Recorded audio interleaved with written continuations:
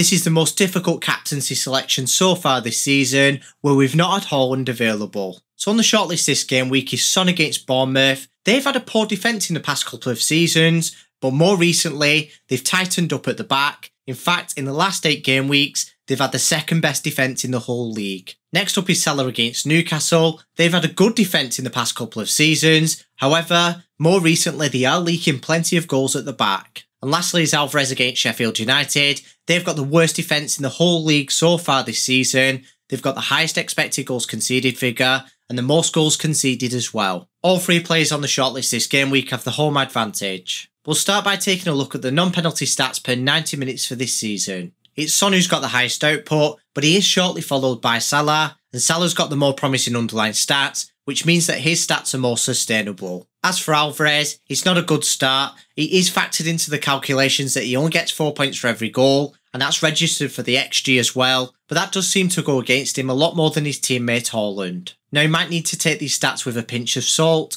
because he has been playing further away from goal when Haaland's been playing, and that's included in most of these stats. For example, in the last 3 matches, his output's improved, his underlying stats are more promising as well. That's because he's in a striker position. Not only that, in Haaland's absence, he is on penalty duties as well. That's no advantage over the other 2 players on the shortlist, because they're the dedicated penalty takers for their respective clubs as well. But this is the kind of thing that got him on the shortlist ahead of Watkins. He is a bit of a set-piece specialist in the absence of De Bruyne as well. He's on direct free kicks, indirect free kicks, and corners. As for Son, he's on direct free kicks. He doesn't take indirect free kicks or corners. Salah takes the occasional direct free kick, but that's quite rare. There are players ahead of him in the pecking order. It's Alvarez who's got the highest anytime goal scorer odds this game week. He's also got the highest anytime assist odds, which is quite impressive for a forward when the other 2 players are midfielders. Therefore, he's got the highest chance of returning and the lowest chance of blanking. To be fair, he does only get 4 points for every goal scored.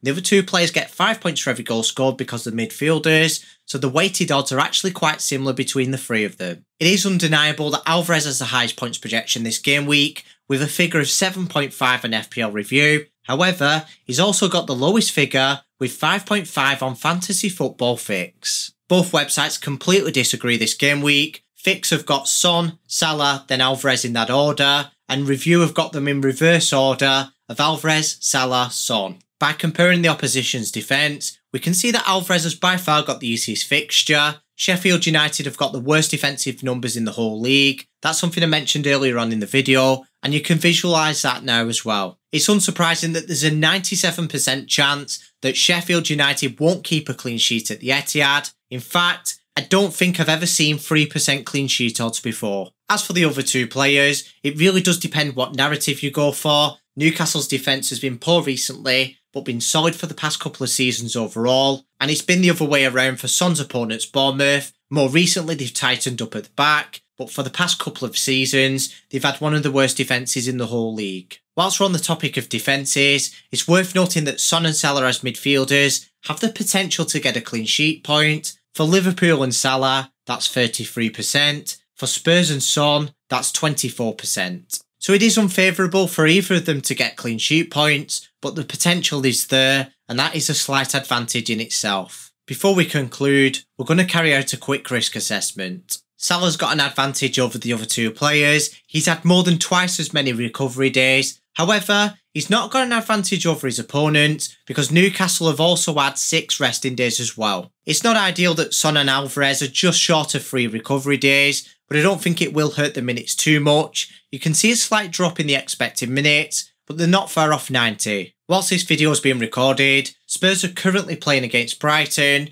and Son probably will play near 90 minutes, and I'm expecting to play near 90 minutes in the next match as well. He does typically play around about that. Even if he gets subbed off, it's really late on. And as for Alvarez, he's played 90 minutes for all 3 Premier League matches since Haaland's got injured, and that's in a congested period, so he should play around about 90 minutes himself. Salah's also featured for 90 minutes in his last 4 matches. That's not surprising with his expected minutes though. Now it's time to announce the player that I think is the best captain. I don't think there's much to split them this game week. If Haaland was available, he'd outright blitz them all, I think. I don't think Alvarez is that far behind Haaland, and he's playing against the worst defence in the whole league. Therefore, I think he's got the highest attacking upside this game week, and he's going to be my captain. If you don't own Alvarez, I could easily pick any of the other 2 players for captain, but for me, I would go for Salah because his underlying stats are more reliable. If you found this video informative, make sure you hit the subscribe button so you don't miss any videos like this.